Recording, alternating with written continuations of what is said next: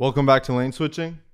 Today, I got my guest. I'm here with none other than HBRFleezy. How you feeling today, man? No, I'm good. Good, my nigga. Oh, yo, restart. Can I say nigga and shit? Yeah, of course. Okay, yeah, I'm good still, Just here. Just shot a music video. Yeah. So let's just start off. Tell us a little bit life before music, your upbringing, Shit. On where I'm from and stuff? Yeah. Shit. Me, I'm from South Ottawa. I've been around like the whole south of Ottawa, to be honest, Cause I moved around like 3 different neighborhoods when I was younger.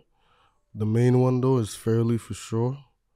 And yeah, it's pretty, southside, like it's pretty kind of dirty, like where I was living at and shit like that, but we made it through all that shit, So Most definitely. So when exactly did you start making music? I mean, like as a joke, I was making music as a kid, like I have an older sister, like with my sister and shit like that. She's actually what like made me start doing music. And then but like when I took it serious, it was really like even me, like rest in peace my brother Lito, like we were taking little videos, music when we were kids, in the basement in my neighborhood, recording off a laptop, just for fun. And then first time I was really in the studio was probably 2017, 2016 maybe. 2016. Yeah. That's sick. So think was it the first time you ever released visuals back in 2018? That was Letter to My Unborn? Oh no, that's not my first one. My first one was Into That. I did one Into That with shout out Banzo Films. Okay. Banzo, but that one, it was funny because I recorded that one in the basement, but I shot the video with Banzo. Like the video was sick, but like the audio was trash.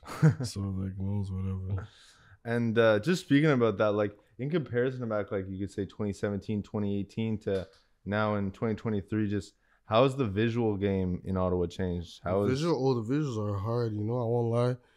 Me, like I started a lot of videos. Me, I'm somebody like I like to fuck with like the people that are first starting out.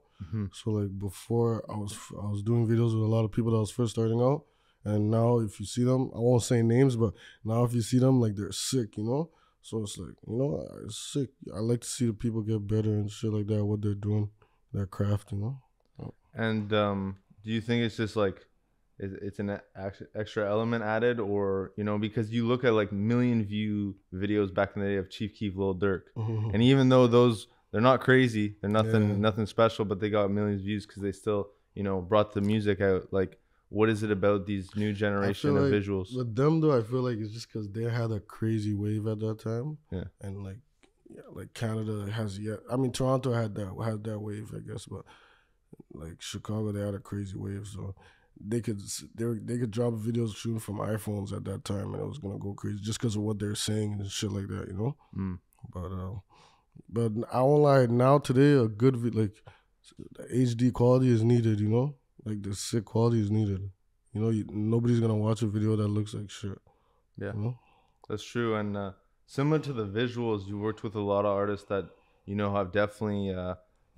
Just like yourself have elevated, you talk about someone like Leah Cloud, you talk about someone like Gigi Chevy. These are tracks you have, even Lido, you have tracks with these guys from, years ago, 4 or 5 years ago. So how does it feel now, in 2023, seeing their success, and your success too, Man, Gigi's my brother, so I love seeing what he's doing, always behind him, push, always support that guy. Leah Cloud, that's my sister too, it's love. Lido, RIP, my brother, he started the shit. He's the GOAT. He started the shit, RIP, my brother. And, me, I'm just really starting to get back on the scene because, like, I really, like, took a break, like me, I wasn't really mentally ready. I was in a bad mental spot, so, like, I wasn't really on the music shit, but I'm just starting to get back into 2023, 2022, I dropped a little 1-2. I was on my brother's album, Lido, and Chevy too. That's really it, Yeah. So, and I think also you were on the All Cap album as well. Yeah. Shout out J. Yeah, I was on that shit.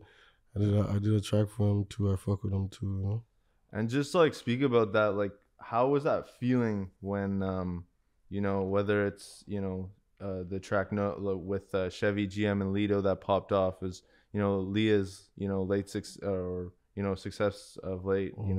How does that feel? Like, how does that feel seeing your team win? It's beautiful for the south side, especially for the south side. It's like no one really, there's other sides doing their thing for sure, but I love to see my side especially, doing good. It just, it makes me happy still, especially when it's people I love and shit, So. Most definitely, and you just said it. You featured on a lot of different projects, whether it was Chevy's, Lido's, Posthumous, All Cap, whatever the case may be.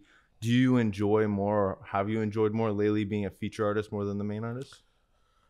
I mean, not like that was really just 2022. I was fucking with the features because I wasn't really on my solo shit. But if you see me back in the day, like I'm one of the people that like started the shit for like my age group type shit. Like me and Lido, like that was him. He's younger than me. He's just ahead of his time.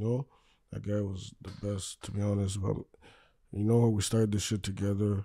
And it was amazing to see him like go up like that. Because I know where he started from. So basically, yeah. And like you said, you've been in the Ottawa hip hop scene for a minute. If you could compare, if you said, like, somebody asked you like who could or what other city you can compare to Ottawa when it comes to the hip hop, is there another city you can compare to this city? Nah, Ottawa's unique to me. I feel like Ottawa's unique. A lot of different sounds coming out of Ottawa. It's just like some sounds haven't been heard yet, but there's a lot of different sounds coming out of the city, like from every side. Yeah, for sure. And like you said, it's just lately, haven't been feeling the music, but now 2023, you're back in the swing. It was, I think, Lonely, I guess, was the last song you dropped on streaming services. Yeah. Lonely. That was the last one I dropped on streaming. Lonely and Clap Shit with OTG Stiffy is on that. Yeah, them too. Yeah. So when do you plan on dropping your next single on streaming services? For sure, by March, 'cause I'm trying to drop a video March 1st. It's my birthday. And then I'm going to put it on all streaming platforms that month for sure. So, yeah, it's for sure going to be on Spotify and all that shit. I'm going to drop songs with my, Dollar, my dog, Rebel too. That's a big Himmy too. Himmy started this shit too, Like he started the shit, so. Similar, I guess you could say, similar to what I asked in Dollars interview. Is there anyone outside of your team you're looking to work with? Doesn't even just have to be the city. Shit. Man, I don't know. I'm really same shit with my bro. Like I'm really on my team type shit. But like if somebody reaches out to me, I actually like I'm a nice guy. Like I'm not like people be like a little like I'm not approachable or whatever. But like I'm down to do music with everybody. If I fuck with your music, So especially like me, like even back in the day, I was always doing features.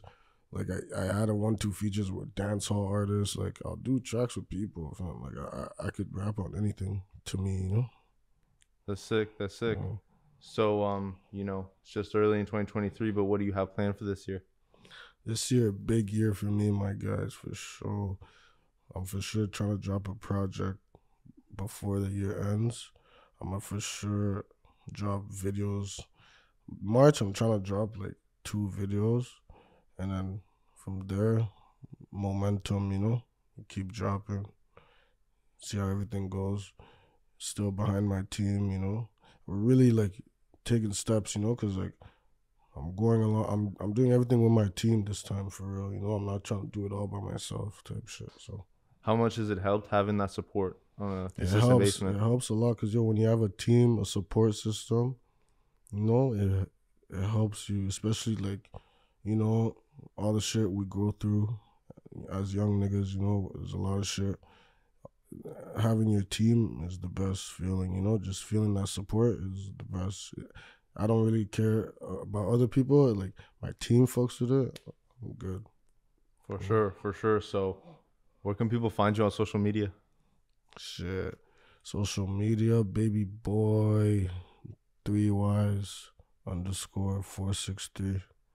463, they don't know that stands for God. But yeah, you can find me there. Only on Instagram. For sure, for sure. And then we'll put that in the description too. So that was the Because HBR yo, I Fleezy. had a bigger. Oh my bad. No, no, no. I had a Continue. bigger Instagram, but I ended up losing it. You know, it was an HBRFleezy Instagram, but I lost it like a couple years ago. So And just quick for the people, where did you actually get that name? HBRFleezy. Well, the fleazy part was my homie back in the day. One of my homies. Because when I was a kid, I used to always dress fresh when I was a little kid, you know? And, you know, like the word flea means like you're fresh or whatever, you know? Wearing fresh shit. And then my homie just added the Z because, like, you know, like at the time, like Young Jeezy, Lil Weezy, all Yeah, these yeah, Z's, yeah. you know? Just added the Z. And the HBR really came just because when I started rap, I was with a couple of homies. Still my homies to this day, but for sure, like we had some shit going on HBR, 100 Band Records, you know. I wouldn't take it off just because I always remind myself where I started, what I started with. Most definitely. So just keep it like that, HBRFleezy, for sure. That's dope. That's dope. So again, that was the HBR Fleezy interview. Respect for having me. Most definitely. I'm DF2. That's HBR Fleezy. Peace, y'all.